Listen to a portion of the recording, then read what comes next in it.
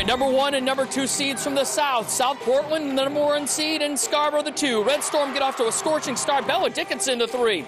Then Julia Freeman with a beautiful move inside. That is so pro. Scarborough looking to avenge a 19-point loss earlier in the year to the Red Riots. Kalisha Toll single-handedly keeping South Portland in it.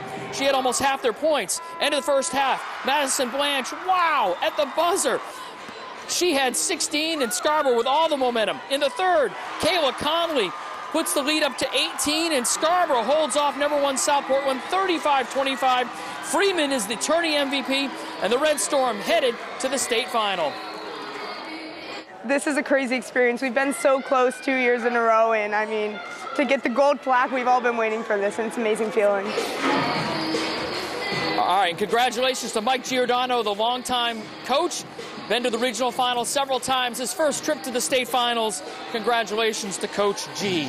All right, let's step aside out of the basketball for one quick second, switching to baseball.